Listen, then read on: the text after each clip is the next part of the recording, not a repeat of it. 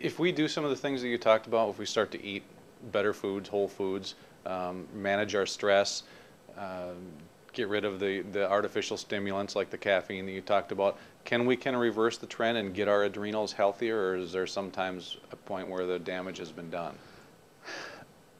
It's been remarkable, the recovery that I've seen using just food, exercise, dietary changes, and in most cases, however, I find that after someone's more than a mild adrenal fatigue, then they need dietary supplements too.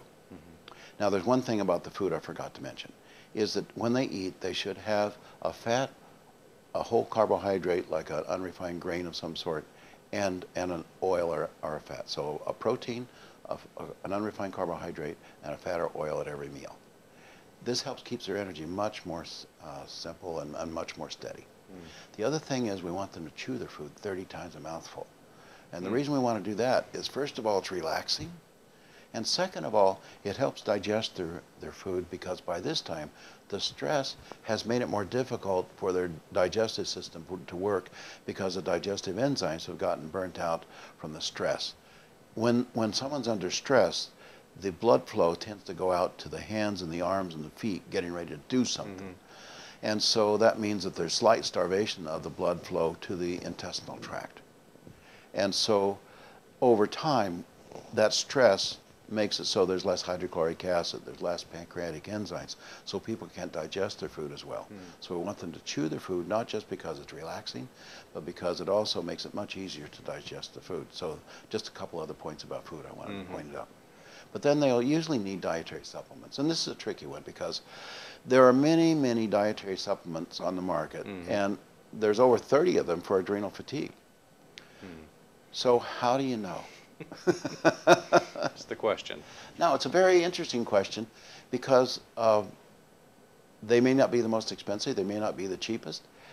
You can't tell necessarily. But what you can usually tell is quality. So in most cases, what I found is if someone is moderate or severe, they'll need what I call a glandular extract, or what's called in the industry is a glandular extract or a glandular concentrate. And the best ones I found have been the ones that are hormone-free, that are from the adrenal, pituitary, and the hypothalamus and the gonadal tissue. That 4 is the best combination I found clinically in practice. And so that helps provide the raw material those glands need to help reconstruct any damage that might have been done. But it's a slow working process to use those glandular extracts. And so the other thing you need is that in order to make those hormones properly, you have to use the nutrients that are needed along that cascade. Now, chief among them is a lot of niacin, vitamin B3, because these are all, I don't want to get too technical, but these are all NADPH pathways, which is a special kind of enzymatic pathway that uses up a lot of niacin. And so niacin, up to 125 milligrams a day is needed.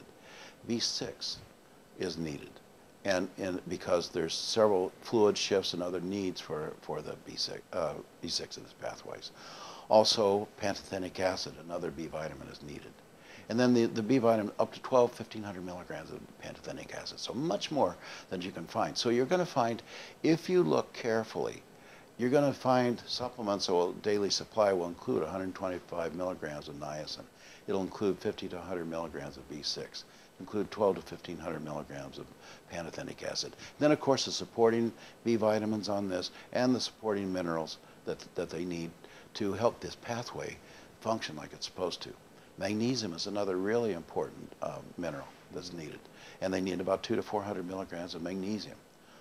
My suggestion is a magnesium citrate or a magnesium glycinate.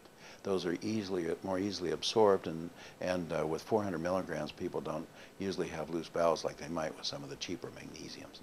So those are some of the things that they can do. And then also there's some herbs I found that are very useful. I find when they use the combinations, and I like the tinctures more than I do the dry herbs, is an herb called ashwagandha. It's an East Indian herb that a lot of women use for menstrual irregularities. Well, it's really good to help regulate the HPA axis. So is another one that used to be called Siberian ginseng. Now it's called Withania sinacosis. And that's also an important one. maca. It's a tuber that comes out of South America and Peru mainly, and it's an important one. And then licorice, the old-fashioned licorice, and those four in combination work really well with the HPA axis to make people feel more settled, help them sleep better at night. They also seem to be good for PMS and perimenopausal symptoms, which you get with adrenal fatigue as well. So when we do that, those are three things they can do. A fourth one is look at the kind of C they need, because vitamin C is critical for adrenal function. The adrenals use more vitamin C than any other gland in the body, any other tissue in the body. As a matter of fact, the adrenal gland is the only place that I know of a small amount of vitamin C can actually be stored. But in order to recover from adrenal fatigue, people need to have between 2 and 4 grams of vitamin C. The difficulty is the regular vitamin C's are what we call ascorbic acid. And people with adrenal fatigue are already too acidic. So we need to alkalinize those, or not increase that acidity, by having a pH balanced. And then my suggestion is also get a sustained release vitamin C, so you get a sustained amount of vitamin C throughout 3 to 4 hours, so that it slowly increases tissue perfusion.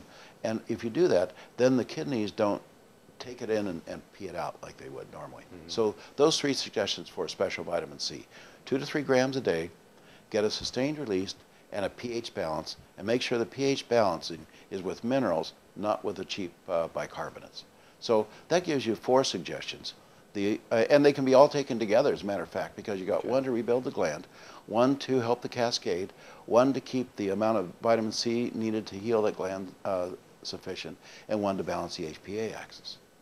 And then we can use that 4-letter word, not used in medicine very often: heal. You will see full recovery with the right lifestyle, with the right dietary changes, with the right supplements. In most cases, unless it's complicated by some other thing, you will see recovery, and you can sometimes see recovery to a better level than they were before they ever got the adrenal fatigue in the first place. How long? If it's mild, the questionnaire is self-grading, so you know whether you have mild, moderate, or severe adrenal fatigue. Mild, 6 months. Mild, moderate, a year, sometimes a year and a half. Severe, you have to give it up to 2 years. People didn't get this shape in 2 minutes. You know, it takes time. And they'll go off the wagon, and they'll get back on again. And they'll quit taking the supplements, and they'll start it again. And this stress will happen, and, you know, life goes on. If we could put these people in a bubble, we'd probably get them well in 2 months, and they'd be great, ready to go. But life happens while we're also treating ourselves. And the nice thing is, Scott, all this is something someone can do themselves. They can order the tests online, the saliva test. Several companies send them to you in the mail. You can go to a doctor, and I suggest you go to a doctor that's informed on adrenal fatigue for help. But most of this is, it totally empowers the person to help with their own recovery. The combination of the book and the supplements and what they can learn on the internet will help them be able to fully recover unless there's a complication. About 10 to 20% of the severe cases, I find complications. And that complication could be a low thyroid. It can be a tooth that hasn't been taken care of. It can be an inflamed ovary. It can be a gut dysbiosis. In other words, their intestinal tract is messed up to the point where they can't absorb and utilize the nutrients, and the stress inside their intestinal tract is too much for the adrenals to recover from. So they have to take care of that too. But in most people, if they simply do what's in the book and they take the right supplements, within 3 to 4 weeks, they usually start feeling some better. Key is, don't quit taking the supplements. Don't quit doing the lifestyle things when you start feeling better. You're not healed, you're just feeling better, okay? And so then you continue to go on, and over time, you'll notice you need less supplementation. You're feeling better, your stamina increases, your sleeping patterns improve, all these other things happen. So I also suggest that you keep a journal. And just 4 or 5 times a week, write down 3 or 4 lines and say, this is how I feel today, this is what happened today. And then on your bad days, go back and look. And you say, oh yeah, you know what? I'm able to do this now. Back then I always felt like that. Now I just feel like this once in a while. And on your good days, you can look and say, wow, I can't believe I ever felt that bad before. Mm. Because people have short memories, you know. Sure. They get sick a day and they forgot they were ever well. They get well a day, they forgot they were ever sick. So the journal is a good reminder about where they've come from and then eventually where they've gotten to. Mm.